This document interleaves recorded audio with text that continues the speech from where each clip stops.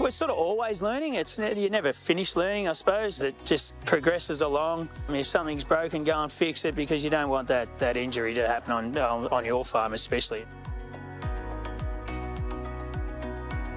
Yeah, safety has changed, I suppose. It's cliche to say it, but back in the day it was sort of a bit, just it'll be right mentality.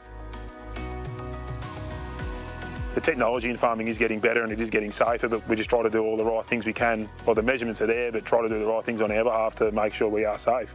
As we see in the background there, we've got people out there training to learn how to do things properly, so they come out and Saturday, perform well and go home in one piece, and that's exactly what we want to do at work.